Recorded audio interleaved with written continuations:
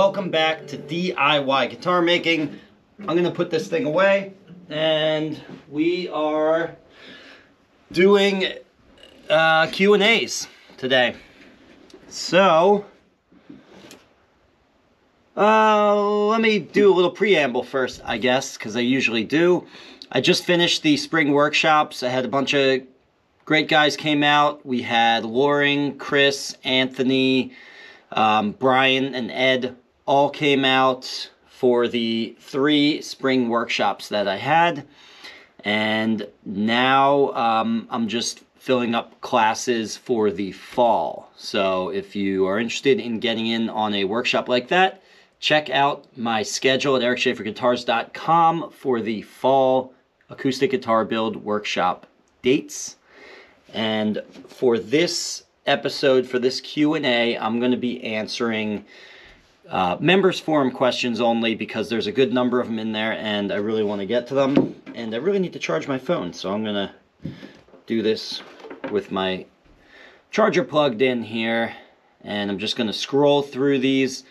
Because I have to scroll through the members forum, there might be a lot of dead space between questions, which I'm just going to edit out. I don't know why I'm telling you about that, but it's going to be a bit of a struggle here to get myself set up. By the way, the members forum is a forum that is associated with the online guitar building school, and specifically the Building an OM Acoustic course. So this is a course that I've designed, an online course that walks you through step by step, through the course of 61 different videos, how to build an acoustic guitar from scratch. Okay, everything from rough milling out your materials to applying a true oil finish at the end. And if you want to be a part of this forum that I'm talking about, you have to purchase that course.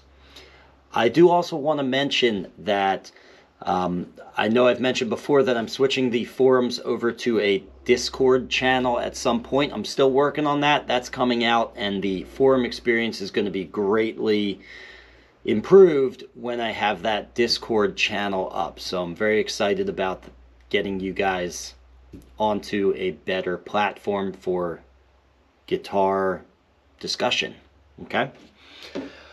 The first members forum question that I have here is from David Kroll, and David writes, does anyone know where one could find a set of guitar plans for an OM guitar, preferably that employs Gore, that's Trevor Gore, Gore's Falcate bracing pattern? I really want to try this on my next build. And now I'm going to read Terrence Wade's answer to this because it's perfect, and then I'll kind of add my own thing to it. So Terrence writes, hi David, the only place I know to get full-size Falcate braced plans is to buy the Contemporary Acoustic Guitar Design 2nd Edition book by Trevor Gore and Gerard Gillette. This is made up of 2 books, one on design and one on build, with 4 sets of full-size guitar plans. At the moment, the books seem hard to get, but try on Trevor Gore's guitar site in Australia. I hope this helps. It's Terry Wade from Bowral, NSW, Australia. New South, NSW, I think stands for New South Wales. I was like, I can do this one. I think I know what that is. I'm not from Australia, obviously. Well, thank you for that, Terrence. That's a really great answer, and coming from someone in Australia too, which is perfect, because that's where Trevor Gore is. So a little bit about Falcate bracing patterns, just because it's interesting, because you guys might not know what that is. It's an alternative bracing, alternative conception of a bracing pattern. So it's basically built off the idea that, so we've used the X-brace for years and years and years, and the X-brace kind of assumes that, hey, the materials that we have to use, which is wood, are straight, right? And the word falcate means curved or hooked. And so as we developed new technologies, particularly using carbon fiber, Trevor Gore came up with this idea that, hey, maybe we don't need all of our braces. Maybe we don't need to design a pattern that is based off of straight planks of wood. We can, using these newer technologies, actually use curved pieces of wood and carbon fiber, which dramatically improves the stiffness to weight ratio. So the whole thing is really based off the idea that an X brace is overbuilt. Okay, I use an X brace. I think it's fine. But also I've never tried this Falcate bracing pattern. I think it's interesting. There might be something to it. You can only do so many things with the time that you have, so I kind of focus on the X brace. But I find that the Falcate bracing pattern is very interesting. I'll throw a picture of it somewhere on the screen here, just so you guys can see what I mean by those curved, that curved bracing pattern design. It certainly looks efficient. So, interesting to research and worth giving a shot for some of you guys out there. Maybe even one day I'll give this a shot too, because I think it's super cool. And Trevor Gore is a luminary in the craft, so if he likes it, then there's something to it. Next question. Let's move on from there. All right, let me navigate the forum here to find the next question. I can't wait until this is on the Discord channel, by the way, because that's really one of the main reasons for doing it is a lot of these more modern platforms. Forums are kind of like a dinosaur on the internet world. These more modern platforms like Discord and well, Discord's really the only one, because Discord doesn't just do messaging and text and social media type applications.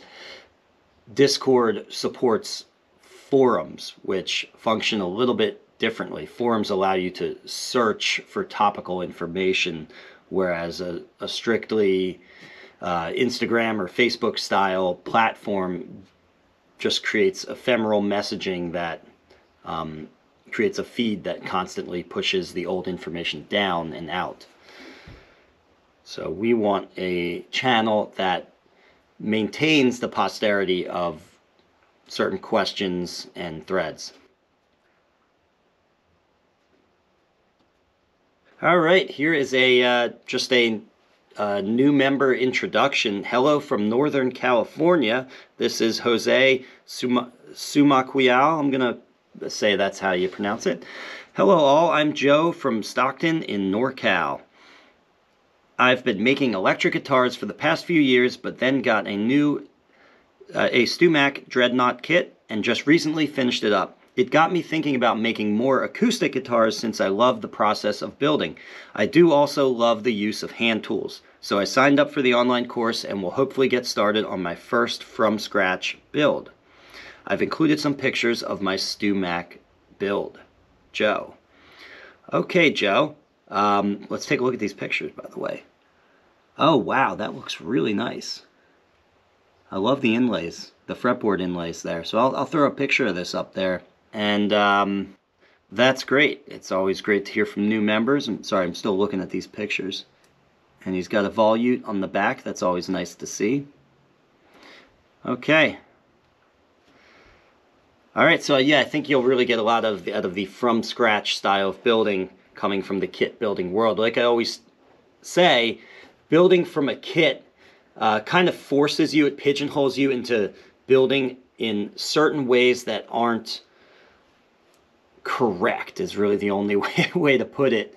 And so when you learn how to build from scratch, you actually end up unlearning some of the things you had to learn from kit building. There's definitely a lot of things in kit building that you take and you carry over, particularly your fret work and things like that. You carry over into a from scratch build, but there are definitely some things that you'll find, oh, this you'll do it this from scratch way, this more integrated building style, and you'll I think there'll be that light bulb moment where you realize, like, oh, this is better. Like this produces a better result in the end, building in this fashion.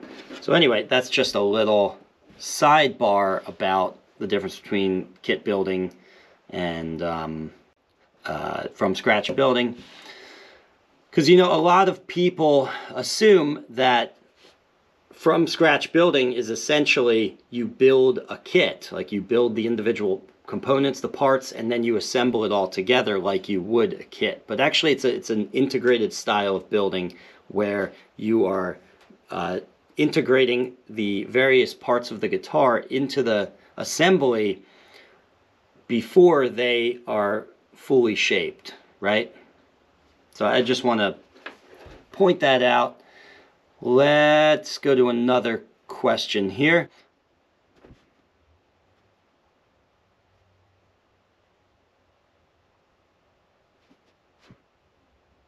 Brian Bullard writes, has anyone built their own thickness drum sander and purchased the drum from Rockler?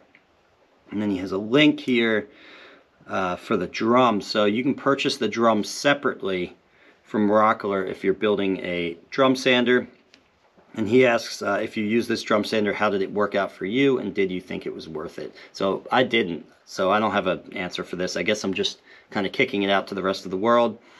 I can say, though, that making the drum portion, I don't know how much they're charging. Well, actually, I could click on here and find out. For the drum, oh, the sanding drum's $200. That's kind of pricey. I mean, it looks like it's made out of solid metal, which is very nice. But it's not terribly hard to make the drum itself by cutting a bunch of, in my case, 5-inch diameter discs and affixing them all to a central axle.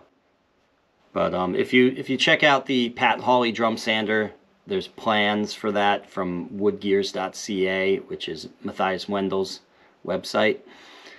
He made fantastic plans for this drum sander. You can get an idea of how to build that. That's all I can say about that. I don't have experience with buying that drum, although it looks, if you have the $200, it actually looks like a really solid drum, and you're definitely still saving a lot of money on purchasing a whole drum sander.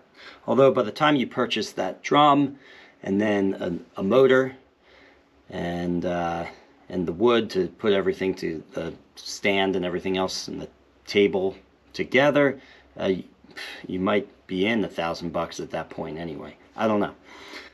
Let's see. Probably not $1,000. That's you'd still save a little bit. Okay, gluing in the label. This is from Frank Lewis. Frank writes, hey everybody, what is the best type of glue to use to glue your label inside the sound box? And he has a picture here of his label too, which looks really sharp. Honestly, that is a really gorgeous label there. I'm going to definitely share that. The rosette looks awesome too. Both of those things work well together. So I just use Titebond. I don't think there's a perfect right answer here, because I don't think this is a very, as far as the adhesive that you choose, this is a very critical choice to make. You could probably just use Elmer's white glue, honestly, but I just use Titebond. I guess to name some glues I wouldn't use, I wouldn't use cyanoacrylate glue. It's too messy and it's gonna stain the paper itself.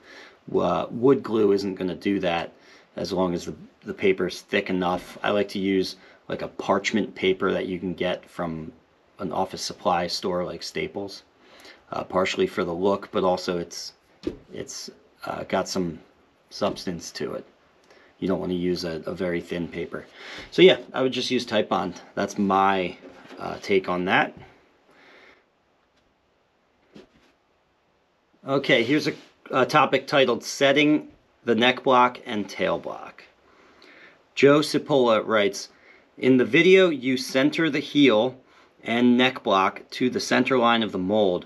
What about top to bottom? I also have a template for the sides that I purchased for the OM sides, which allows me to cut the side close to form, which reduces sanding time with the radius dish. You don't mention using these types of templates. Please let me know if the question was clear enough. Thanks, Joe Cipolla. And he's from Long Island, New York. Pretty cool. I think you're at, oh, so I'm sorry. And then I'm going to read Lamar Duffy. Always has great responses in the forums. So I'm going to read him here because he got to this question first and wrote a very good and informative response that basically answers it for me. Lamar writes, I think you're asking about, 1, where you glue the blocks with regard to the depth of the sides, i.e. the depth of the guitar body, and 2, about contouring the sides before bending. While awaiting more experienced advice, I'll give you my beginner's 2 cents. You can indeed reduce dish sanding time if you contour your sides before bending, but you need to be really careful in identifying the soundboard and back edges of the rim and your desired show face on each of the sides.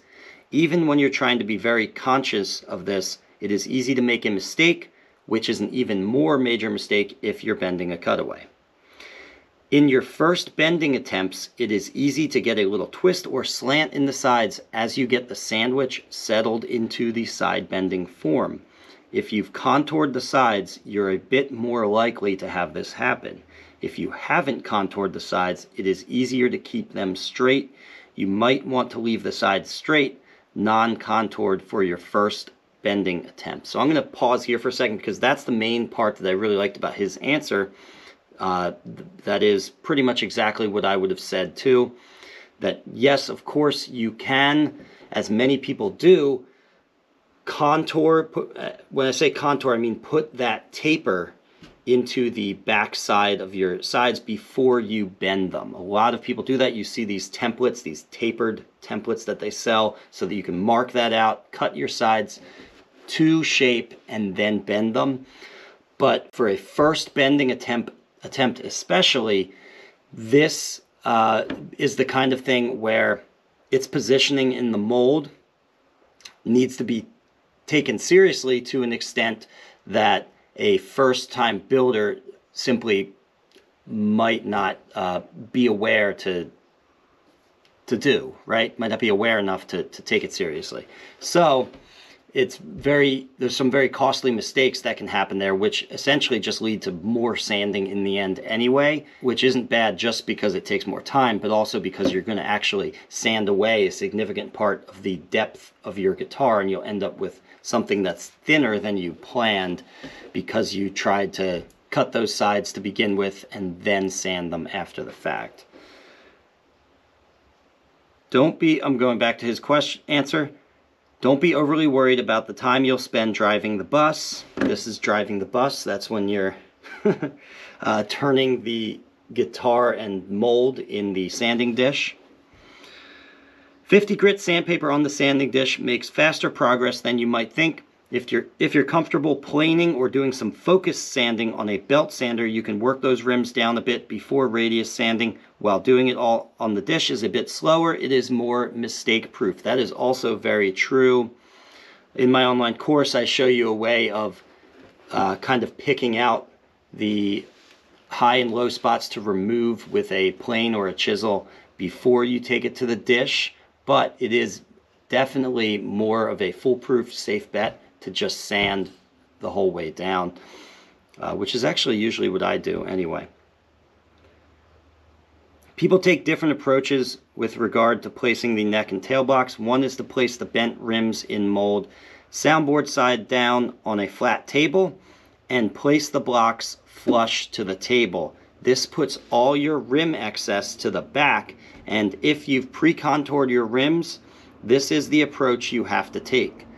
Another approach which you can use if you haven't pre-contoured the rims is to glue the blocks in about midway in the depth of the rims. This will give you excess rim on both the soundboard and back edges of the rims.